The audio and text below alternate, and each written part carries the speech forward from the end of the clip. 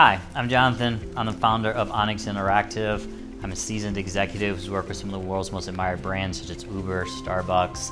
I'm an avid fitness professional. I do triathlons, and this is kind of what led me to create ONYX, the world's first connected fitness platform with a specialized focus in Pilates and functional wellness. I'm Andrea Metcalf. I'm the co-founder.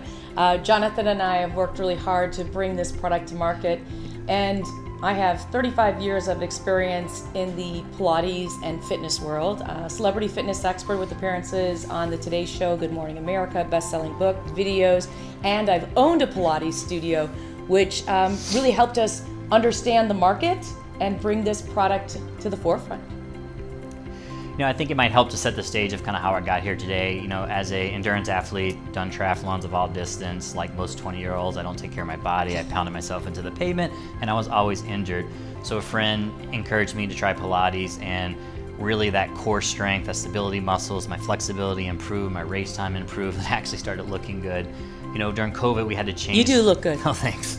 During COVID, we had to change the way we operate in life. And as a avid of some other connected fitness brands, I looked around the room and said, why is my reformer not digital? Why is my reformer not cool and engaging and tech-enabled? And I knew there had to be a better way. And I broke out the sketchbook and kind of started creating ONYX. Well, and what I found is during the pandemic, having a Pilates studio is at one point there were no more classes. And typically Pilates is something that you have to do with a personal trainer, so at the big box gyms, you're not even allowed on a Pilates reformer. But my people came in, they used the reformer, and they watched the digital content in front of them. And they were really excited about it. I thought I was out of a job. Instead, I was out of a studio. But the other part to this whole situation is just the fact that Pilates is really coming into a great space. And we know that's really important. Absolutely. You know, one of the problems with the actual reformer is you have to turn and rotate your body 180 degrees to get an effective workout. Unlike a bike or a treadmill where you're always looking at a digital content, for a reformer, you have to turn over your shoulder. That's taking your body out of alignment, as Andrea, alignment specialist here, will yell at you, and that's not good. So what we did is we reinvented the entire machine. I broke it down from the very beginning, and we incorporated what we call, dual tension technology. So you're always facing one direction. Our reformer, you can attach those springs to the back, to the front. You can do every plane of motion facing that one direction to really bring that digital experience that Andrea was talking about to the reformer space, which has never been done before. And what's else really exciting is Pilates is changing. It used to be that Pilates was very classical, and as the athletic world started to realize its benefits in boxing and football and the NFL and even baseball, we started to see brands come to life like Solid Core and some other Legree Fitness that are taking it to an athletics place where Pilates isn't your grandma's workout anymore or just meant for people over 40, it's for everyone. And so we want to change that stigma that it's just for the people who can't really do much.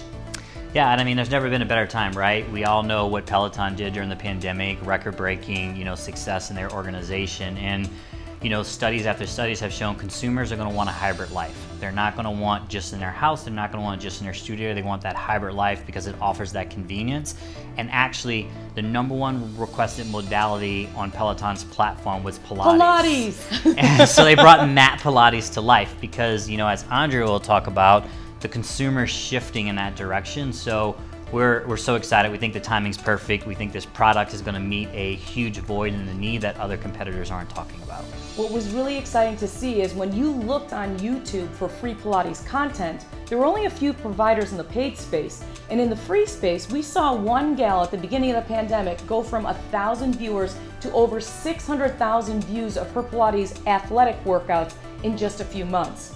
So our digital offering is not going to be just the mat Pilates, but that's going to be our bridge to get them in. But it's also going to be 3 flows of classical flow, athletic for the weekend warriors, and then health hurdler. We see Pilates machines these days in all the athletic physical therapy spaces, and that's going to bridge the gap. We know that the market's there. $600 billion of annual health and wellness spend, and the at-home connected market is really booming. 255 million estimated in 2020, and experts see that growing by 28.3% to 1.5 billion. And the Pilates yoga market share is 104 billion with about 11% card growth at 249 billion. So we know we are onto something. You know, there are those digital competitors. They really focus on that cardio endurance right now. They're bringing strength in with the mirror. We know that we have brick and mortar, but our machine, which is patent pending, is going to be able to take that brick and mortar reformer into the digital age. It's functional, it's convenient, and it's cost effective. That's right. And what's really exciting is we have 3 proven revenue models. 1 is the connected products revenue. 2 is the subscription for digital revenue. So once we get that customer, we're going to keep them. And 3, we have experience in studio and license agreements with some soft orders on board. Absolutely. We've already made traction today, but the most thing I'm excited about is our margins. At an average retail price of $2,900, we're looking at a loaded unit cost right now of estimated to be $600. That's a 78% profit margin. I started this company with this idea in November. We already have our physical prototype that we've been testing and breaking and fixing and hacking. We're going through design modifications for our second MVP shipment. We sold our first unit. We're talking to a licensed partner to purchase 20 units right now, and we are ready to set the next wheel in motion to build that pre-launch campaign. So you know, in order to be successful and go against the big dogs, we're gonna need some dollars, and those dollars and cents make a lot of sense.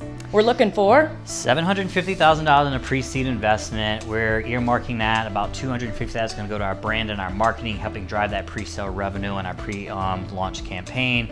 We have manufacturing costs that we're going to factor in there, technology enhancements, and studio investments.